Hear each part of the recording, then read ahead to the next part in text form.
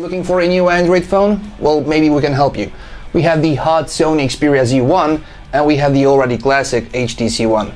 Let's take a look how these two compare in this video right now.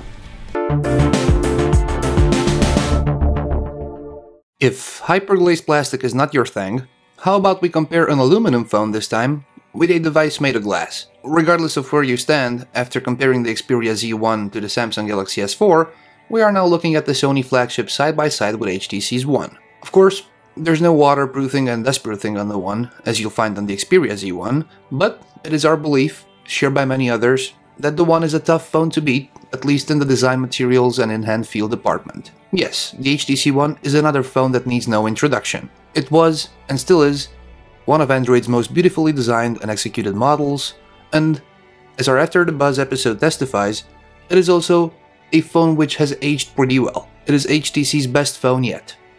Period. We'll compare these two today and we'll analyze, as usual, hardware, software and user experience, as well as the camera. Aluminum and glass are common to both of these devices. However, the amount used of each is different. While the Sony Xperia Z1 uses a single-piece aluminum frame construction, sandwiched between two layers of tempered glass, the HTC One only has the glass on the front, the rest being aluminum held together by a polycarbonate frame and its inserts. One of the things we saluted and applauded HTC for was the exceptional feel in the hand as far as the HTC One was concerned. That was mainly because of the slightly curved back, which filled the palm of your hand, coupled with the cold to the touch aluminum. Not many phones can offer such a great sensorial reward. However, the Xperia Z1 manages to match that. Simply put, just like the One, the Xperia Z1 screams premium from the second you lay your eyes and hands on it. It might not have a curved back, and it is definitely taller and wider, but it is a pleasure to hold and very difficult to let go of. Couple that with its IP57 and IP58 ratings, which allow submersion beyond 1.5 meters of fresh water, as well as dustproofing, and you get one hell of an irresistible, sexy phone. The Xperia Z1 manages to achieve that while being 37 grams heavier than the One at 170 grams. It is also 66 millimeters taller than the One at 144 versus 137.4 millimeters. On the inside, these two couldn't be any more different. The Xperia Z1 is powered by 2.2 GHz quad-core Qualcomm Snapdragon 800 processor. The HTC One has a 1.7 GHz Snapdragon 600 at its core. RAM is a tie at 2 GB on both devices. Internal storage-wise, the Xperia Z1 only has 16 GB on board, expandable via microSD, while the One has 32 and 64 GB options, both of which are sadly non-expandable. While the resolution is Full HD on both of these, at 1920 by 1080 resolution, Sony uses a 5-inch panel and HTC opted for a 4.7-inch screen. Technologies are also different. There's a TFT display on the Sony phone with the company's own triluminous technology from TVs, together with X-Reality Engine. There's a Super LCD 3 unit on HTC's flagship, and it also has a higher PPI rating at 468 versus 441. Not that it would matter anywhere else but on paper. While the screen on the Xperia Z1 is an improvement over the screen of the Xperia Z, it does not manage to equal the screen of the HTC One.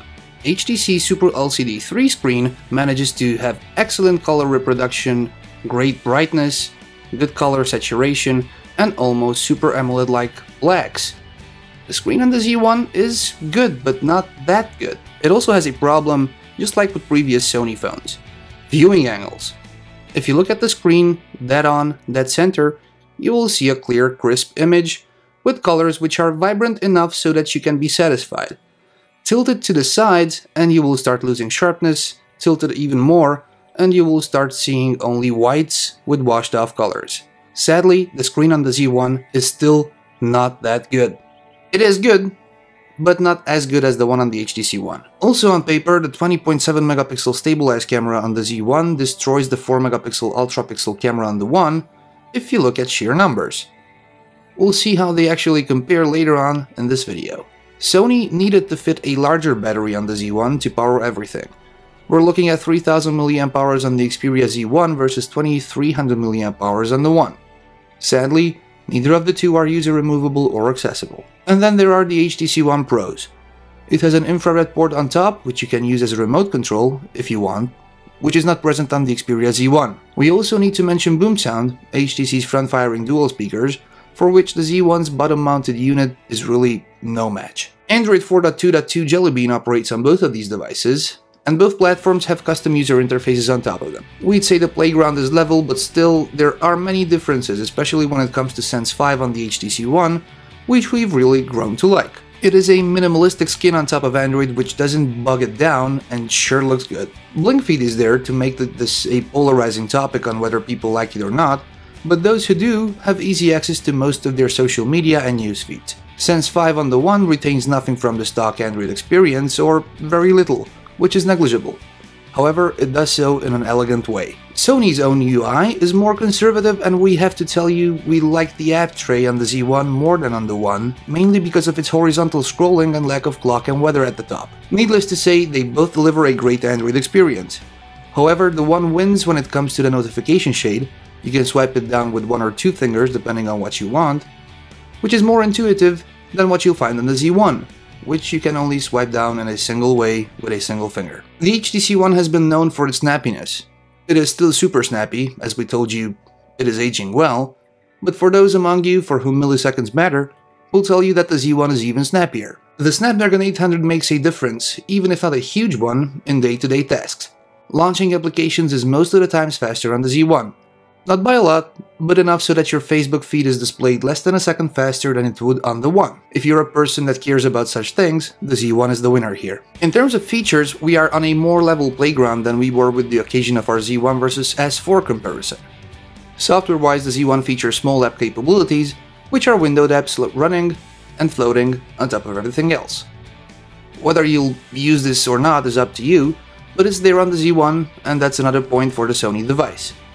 Browser, calculator, calendar, notes, recorder, and a few others. For an in-depth look at HTC One's features, make sure to check out our full dedicated tour of everything present on this device. As far as the Z1 is concerned, you can choose a theme among the existing 8, which will not only change your wallpapers, but it will also affect the overall accent of the phone.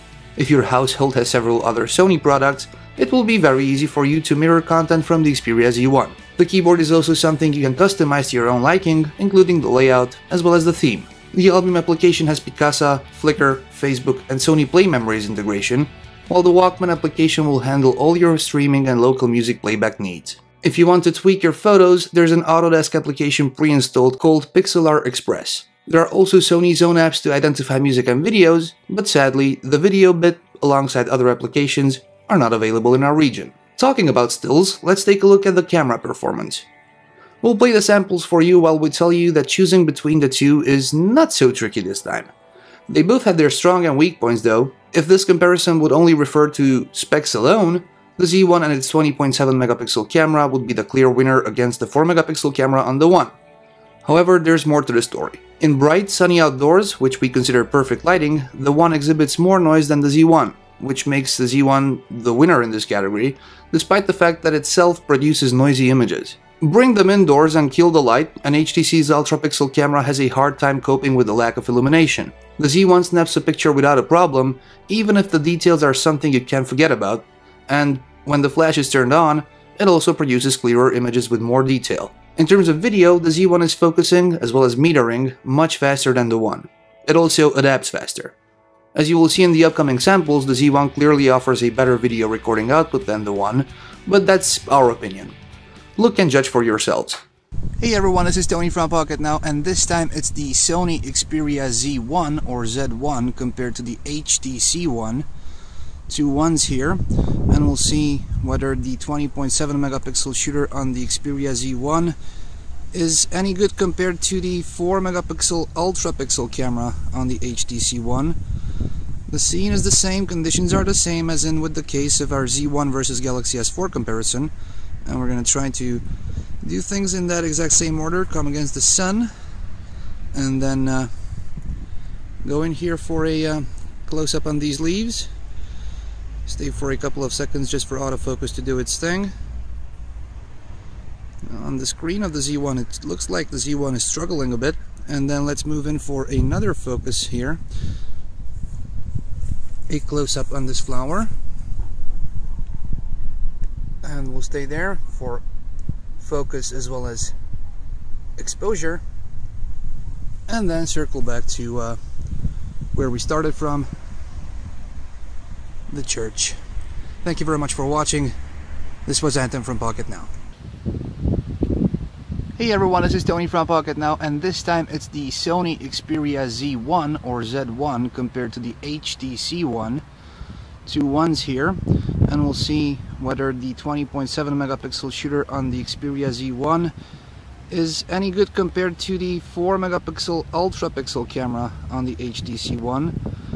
The scene is the same, conditions are the same as in with the case of our Z1 versus Galaxy S4 comparison, and we're going to try to do things in that exact same order. Come against the sun, and then go in here for a close-up on these leaves. Stay for a couple of seconds just for autofocus to do its thing. On the screen of the Z1 it looks like the Z1 is struggling a bit, and then let's move in for another focus here.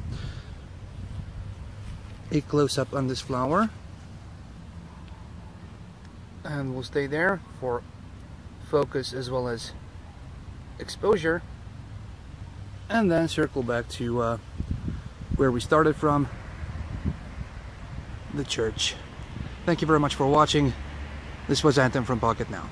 To wrap everything up, we're looking at a fresh phone versus a 6-month-old device, even if a flagship. There is a slight difference between the two in terms of performance, but when it comes to the camera, the Z1 is better. When it comes to the overall experience, we, who like scents, tend to give it to HTC, but your tastes can vary. In terms of build quality, materials, and in-hand feel, the Z1 is as close as it can ever get to HTC's One, by now famous execution. Factoring all of the aforementioned in, we hope we've made it easier for you to pick your phone.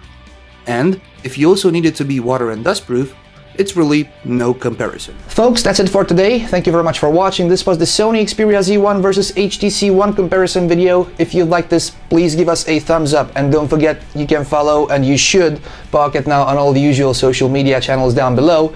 And I'm Anton Dinod. You can of course follow me on Facebook as well as on Twitter. Everybody, till next time, stay safe. Thank you very much for watching.